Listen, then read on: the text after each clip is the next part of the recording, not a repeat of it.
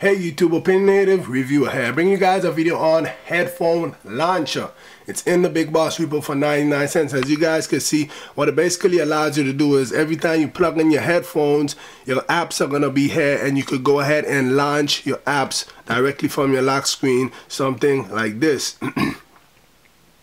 Now, if you have a passcode enabled, you don't have to worry about it bypassing your passcode. It's not going to bypass your passcode. But at this point, the settings, how it's created or how it's working, it's pointless because you have to always plug out and in your headphones if you want these to show up. You have to always do that. As you guys can see, even if I double tap my home button, the apps aren't there. So I have to always plug out and in my headphones if I want my apps to show up, which at this point is pointless. That makes no sense at all. So hopefully an update is going to bring a feature where you can always have it enabled once the headphones are plugged in or something like that. There's a tab inside settings. You scroll on till you see Headphone Launcher. Here you can go ahead and select whatever apps you could just put on, what apps you want to be on, and then when you come out here, if you don't want it to be there anymore, you could just delete it. So whatever apps you have right here are the apps that are gonna be. So you guys can see I have 6 apps there, and when I go out to my lock screen,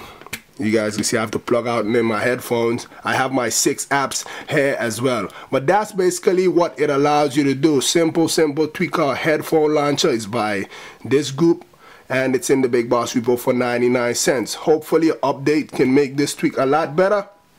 It's a matter of preference if you want to get it or not. With that being said, please rate, comment, subscribe. Have a nice day. Make sure you show that thumbs up button some love. And if you aren't subscribed, what are you waiting on? Hit the subscribe button above.